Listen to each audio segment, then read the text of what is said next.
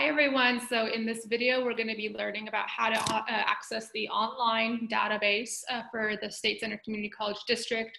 Whether you're a Clovis College student or a Madera Community College student, either or, you can both access the library database. So let me go ahead and get started here with the Clovis Community College library database. So I'm just going to go ahead and type in here Clovis Community College library database. And let's go ahead and see what pops up here. I'm going to go ahead and I'm going to click on the second source so that I show you the step-by-step process of how to get to the online portals. So I'm going to click on Library, Clovis Community College. When I click on that link here, I get redirected to the library page. What I'm going to do is I'm going to scroll down here until I get to the left-hand side to links to resources. When I get to links to resources, I'm going to click on articles, research, databases. So I'm going to click on that. And now I have my various portals that I can access to go into online articles or get videos or ebooks. Obviously, I'm not going to be reading an entire textbook or a novel for that matter. I can even search material within the textbook that's going to help me for my sources for my essay. So I'm going to go ahead and scroll down here, and I like to use EBSCOhost. So we have ebooks on EBSCOhost, and we have EBSCOhost Academic Search Complete and Specialized Databases. EBSCOhost, ebooks on EBSCOhost, that's a good source as well if you're looking for books, like entire books. But for the case of a final essay, I would recommend utilizing a search that's going to give you an article that is going to be very detailed and to the point of the matter that you're looking for your final essay. So let me go ahead and click on EBSCOhost Academic Search Complete and Specialized Databases.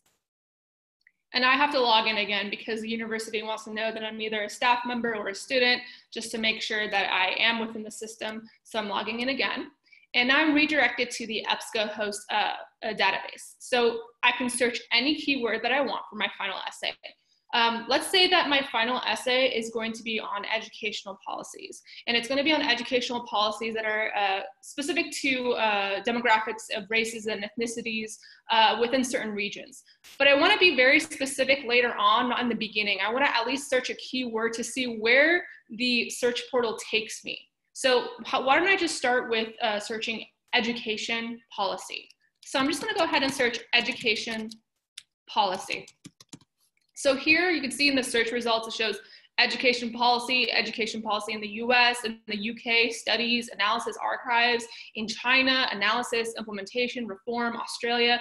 Obviously, within our sociology textbook, we're focused on educational policies in the United States and how they compare to European countries, as well as East Asia. Of course, we learned about Singapore in our textbook as well. So how about I focus on the United States firsthand? I want to know how the education policy in the United States is set up. So I'll go to the second result that says education policy in the United States, and I'm going to click on that. Search. And now I have all the articles that I have access to. So here the first one says an analysis and illustration of US adult and workforce education policy. That sounds interesting. I was more focused on race and ethnicity, so let's see where the search takes me. This is obviously the process of essay writing. Maybe you get swayed in a different direction based off of the topics that you find in the EBSCOhost search engine. So immunization laws and policies among US institutes of higher education. That's interesting.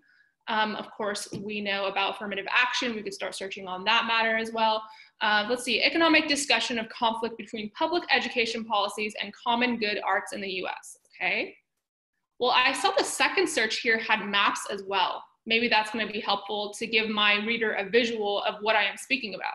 Let's go ahead and click on immunization laws and policies among US institutes of higher education. So I see here my title, my source, it's Journal of Law, Medicine, and Ethics. The issue was from summer 2019. I have my year of publication, my volume issue number, and I have my pages. So I have all of this information here. Document type, it's an article. These are all the subject terms that pop up when I search for this article. So I can search any of these terms and it can redirect me to this article. So I can search communicable disease, universities and colleges. This is the criteria that this article is related to. So geographic terms, United States, this is education policy within the United States. Company, Centers for Disease Control and Prevention. So great, I have a source that's the CDC. So over here, I have the abstract, and the abstract says the article discusses various aspects of immunization laws and policies involving higher education institutions in the United States as of 2019. That's very recent. And it mentions infectious disease outbreak risks involving college students. Maybe I want to focus on how this might relate to COVID-19. Maybe I want to be that, that much specific. That's totally fine.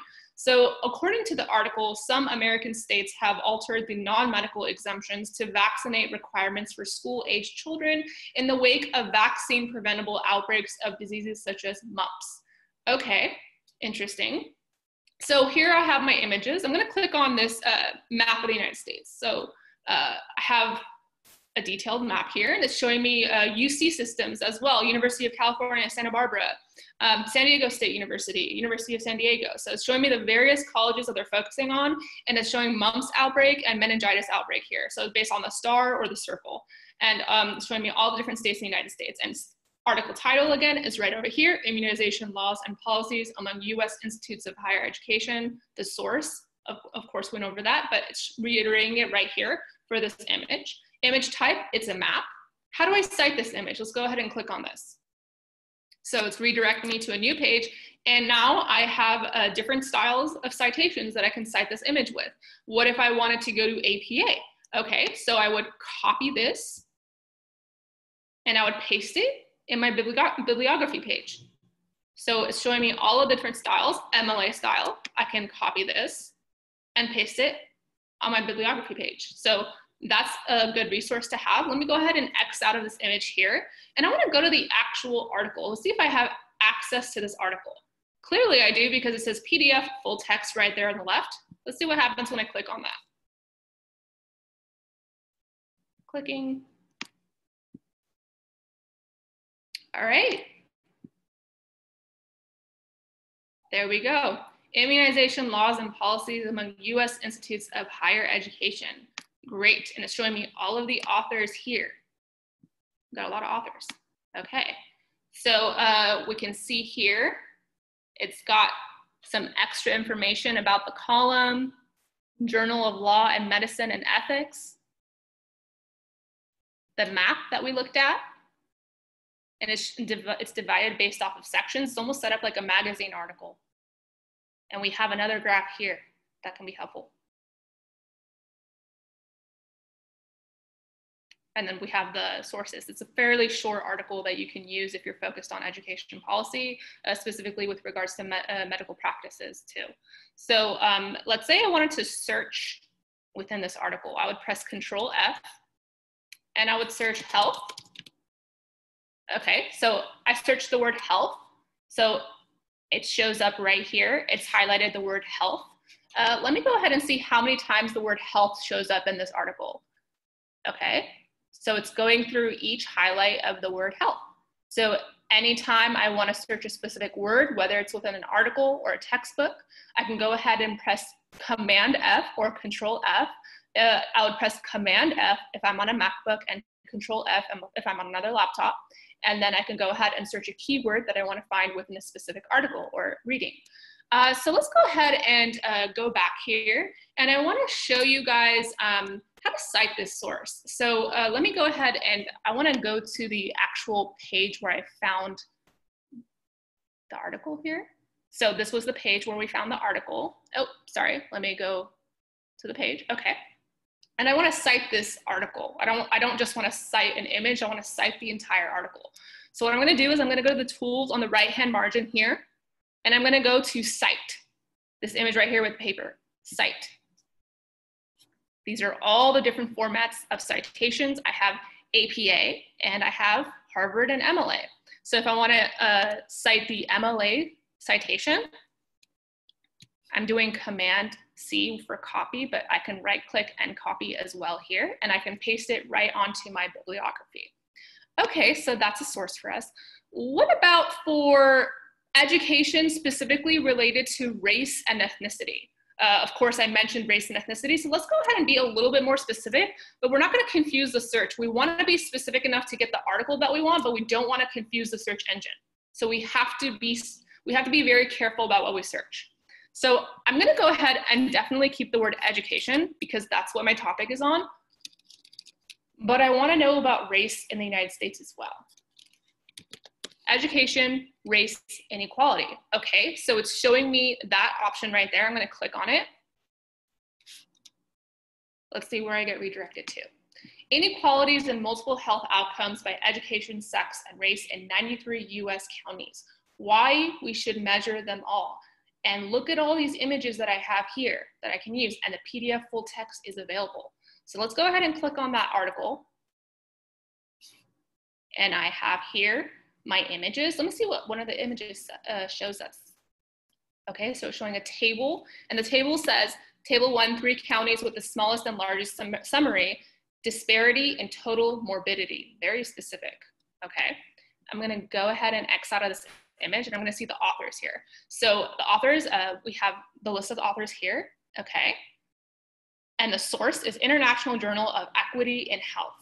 So I have the year of publication, which is 2014, the volume number, issue, the pages that is focused on for this article, and diagrams as well, and the subject terms, along with the document type. So document type, this is an article. Subject terms, I can search any of these terms within my search engine, and I can possibly be redirected to this article. So research, local government. Remember, we're focused on counties.